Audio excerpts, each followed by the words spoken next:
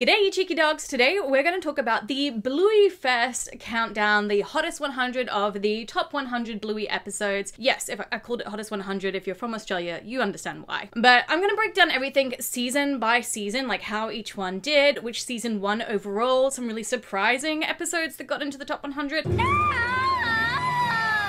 And of course, episodes that did not make the top 100 from each season, which I think is just shocking. Oh, okay. But first, if you're new here and you love Bluey as much as I do, don't forget to hit that like button down below, as well as that subscribe button and that bell for notifications so you know whenever I release any other Bluey videos. Now with that all being said, let's roll the intro and get into the Bluey Fest numbers. G'day cheeky dogs, my name's Margie and I'm an Australian currently living in America.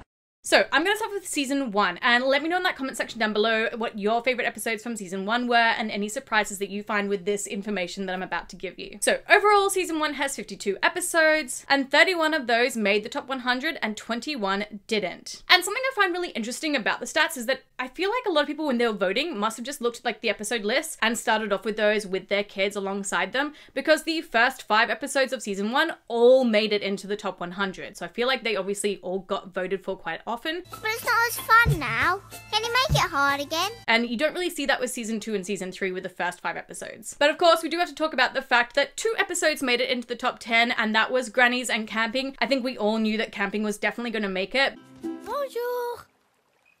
Hi. But Grannies might have been a bit of a surprise to some people. Here come the grannies. But again, I feel like it's really reflective of how this vote was very much half parents or adults voting and half their kids voting as well. The shop's closed, Rita. Pardon? Because Grannies is a really memorable episode for kids, and of course, it was the introduction of the Grannies and so many quotable lines in that episode. Just having a nap, love. I slipped on my beans. And whilst I know a lot of people don't like the flossing in it, I still can see why it made into the top 10. I hope we still floss at their age. Now, Barbecue and Bumpy and the Wise Old Wolfhound, of course, also made it into the top 25. There wasn't a lot from season 1 that made it into the top 25, but those episodes got in there as well. I was sick last week. Oh, I had rabies. But 21 episodes did not. And I'm still fuming that Blue Mountains somehow managed to escape those 21 episodes and made it into the top 100. I'm not so sure. Like, Blue Mountains beat The Claw and Yoga Ball, both which I think are very like top tier episodes for parents and for kids, like just the lessons alone, but the quotable lines. I am Magic Claw. Magic Claw has no children. His days are free and easy. I'm so surprised that it beat those 2 episodes.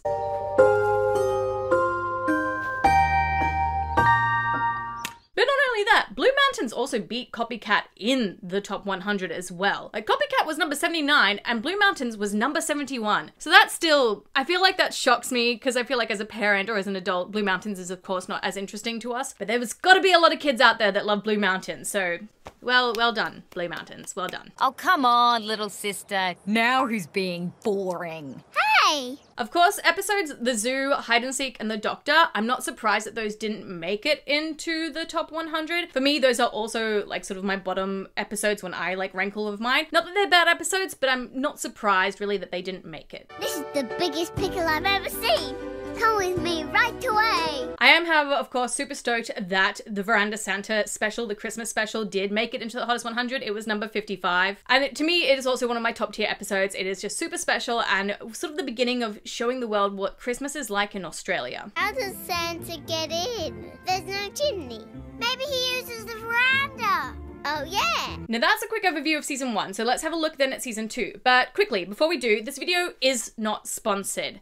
However, speaking of Veranda Santa and Australian Christmas, I actually have a Christmas book that I wrote. My husband was the illustrator of it. We had it published a few years ago. It's called My Santa, Your Santa, and it's available on Amazon worldwide as a paperback and a hardcover. The hardcover one also has like activity pages in the back as well. But we made this book because there was nothing else like it out there, and that frustrated us because we've lived in a couple of different countries and Santa is different everywhere, but it's still Santa. And Santa can be different for different families as well, so we wanted to create a book that reflected that and showed the magic of Santa at Christmas and how he can look like anyone depending on where you live in the world. Okay, Dad, you be Veranda Santa first. My turn! Who wants to be Veranda Santa? Me.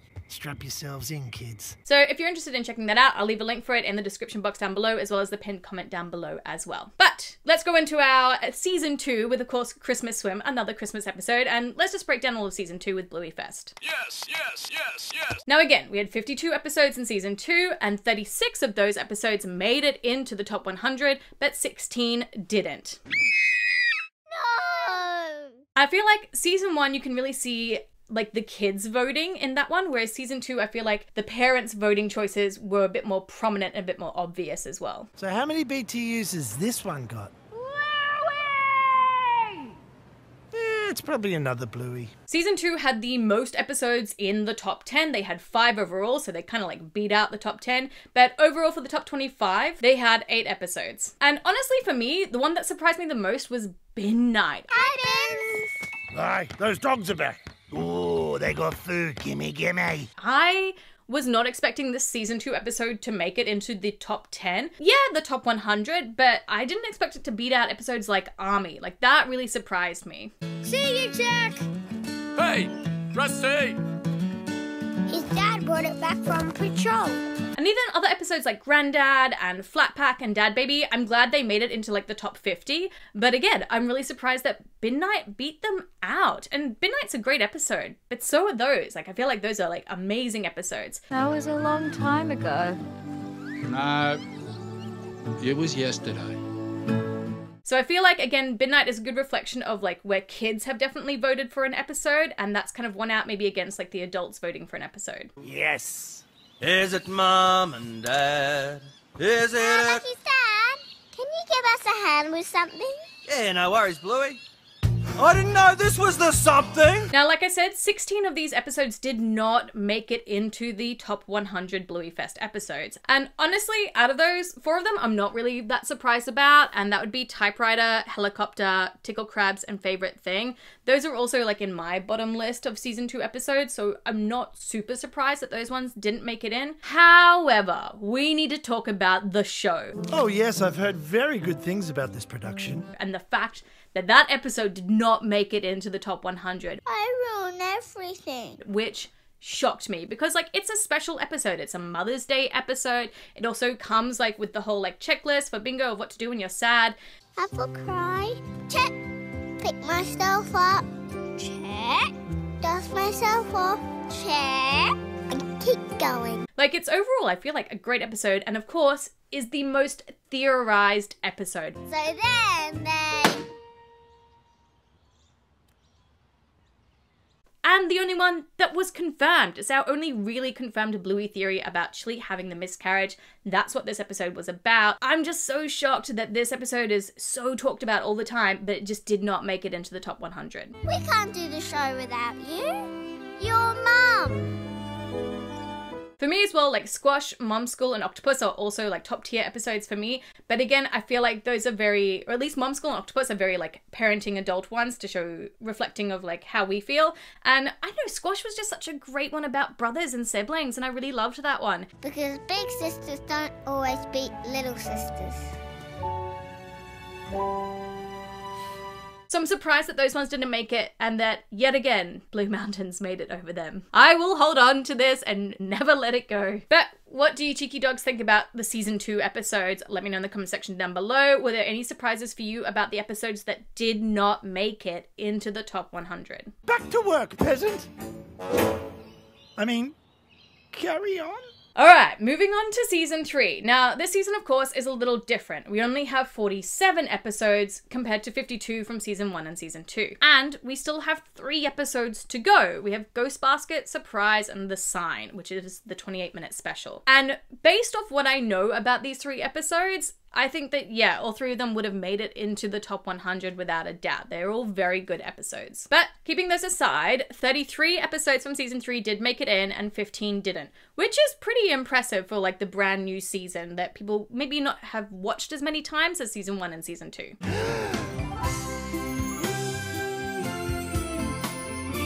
Who is that? And this season, I feel like, is a really solid mix of parents and kids voting. So season 1, mostly kids votes, I think. Season 2, mostly adult votes. But season 3 is a pretty solid mix of the two. We're gonna flog ya! We're gonna flog you!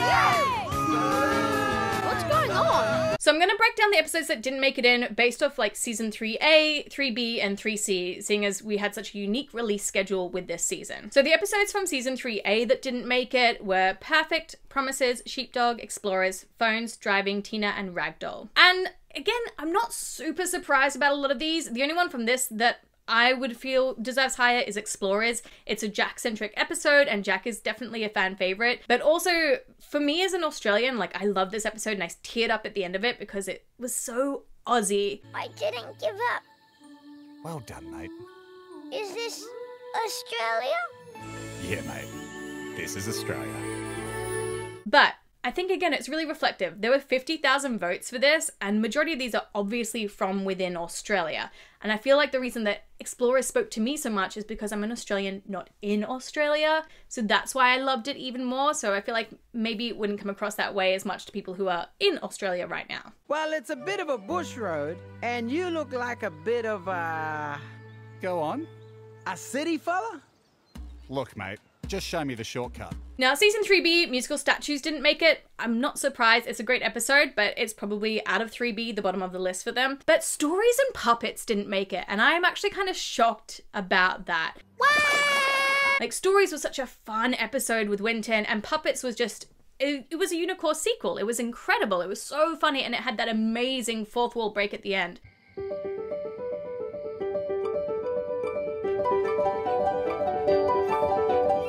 So I'm kind of surprised that these two didn't make it in, but I do feel like overall season 3B was like really, really solid. Like, it would have been really hard to pick from those. And again, season 3C, I'm not surprised. I'm not surprised that Exercise, Show and Tell, and Wild Girls didn't make it.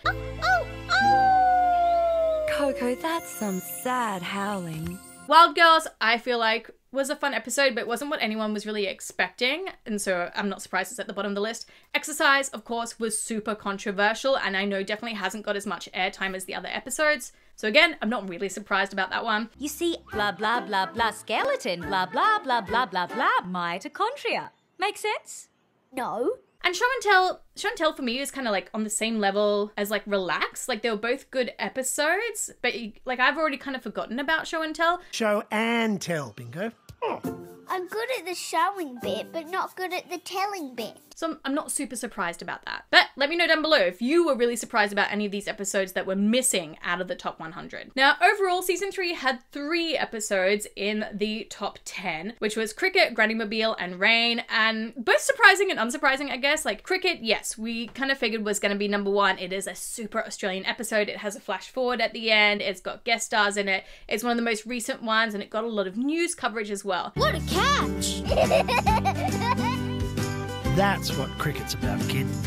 I feel like this is very much like an adult vote. Like, a lot of adults would have chosen Cricket, so I feel like that's very reflective of it. But on the flip side, Granny Mobile, I feel like is not something that a lot of adults would have voted for, but a lot of kids would have. Faster! Yes, Nana. And you're going over too many cracks! It's a footpath. Don't talk that to me, sonny! Because I know I personally was very surprised that Granny Mobile made it, especially over episodes like Sleepy Time. So I think a lot of people were kind of shocked, but I love Granny Mobile. It's a muffin redemption story. It's super funny. It's a granny story. We get a new granny. Oh, Greta, it's a super granny! So I can see why it got into the top 10, but I am a little surprised that it did make it to the top 3.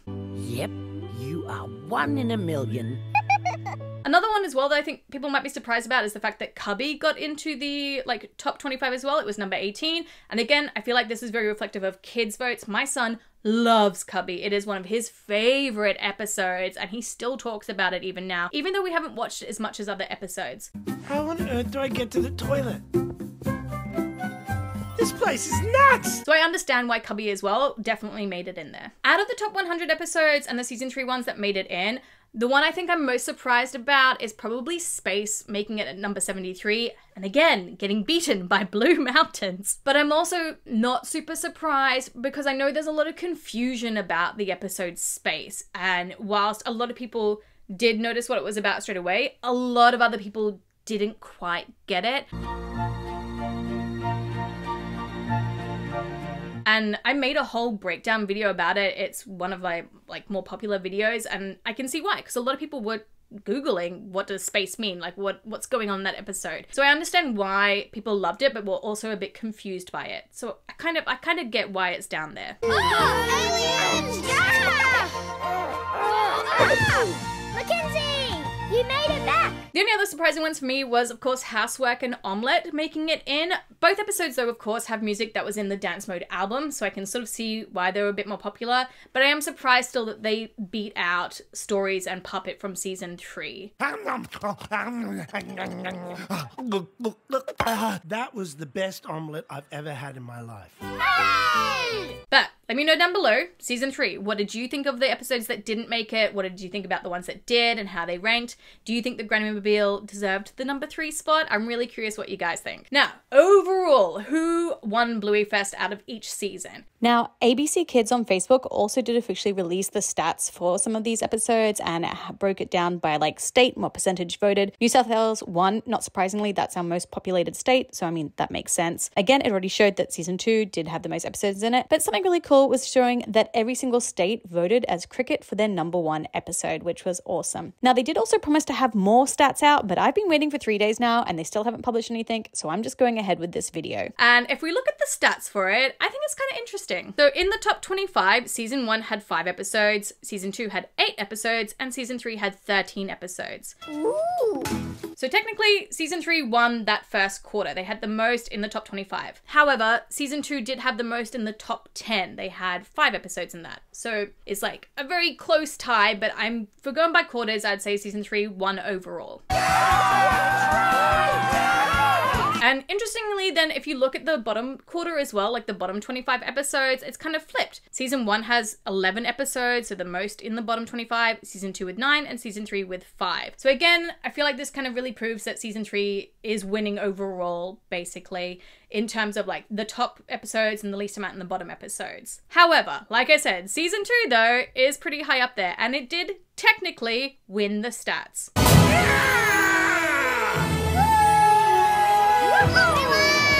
Season 2 had the most in the top 100 overall. They had 36 in there compared to season 1 at 31 episodes and season 3 at 33 episodes. Like I said though, season 3 is still missing 3 episodes, and I do think they all would have made the top 100, technically then bumping it up as the best season. But we're not including those, so technically overall, season 2 is the one that won with the most episodes in the top 100. But I think this is something really cool because it kind of shows that Bluey is just going from like strength to strength to strength with each season, which can be really rare for a television show because a lot of the time, like the first season is usually like the best one, and then it can kind of maybe go 50-50 on season 2, but usually the later seasons are never as good as the first 1 or 2 seasons. So the fact that season 3 did so well in Bluey Fest, I think is fantastic and just really proves the point that we are going to be getting a season 4, that this is not going to end anytime soon because it just gets better and better and better, and it's getting more and more popular. So I'm not surprised at all. But cheeky dogs, that was the overall breakdown from Bluey Fest over on the weekend and the top 100 episodes and how they ranked with each season. I can't wait to read your comments down below about what you guys thought about this. I do, of course, have Happy Healer Days coming up in December, where every day of December I'm going to be releasing a Bluey themed video, and in those videos I do have a season 1, season 2, and season 3 tier ranking video. Yes, I realized that tier ranking videos were like a big thing like 2 years ago. I don't care, I'm still doing it anyway because I feel like it's really relevant, especially with Bluey Fest, and it's a really fun thing that we can all chat about as well in the live chat too. So to make sure that you don't miss those episodes, make sure you hit that subscribe button down below as well as that bell for notifications so you know whenever I release the Happy Healer Day videos. But until then, I have picked you cheeky dogs out a few other videos that maybe you would like to watch, and I will see you all in another video. Mwah! Bye!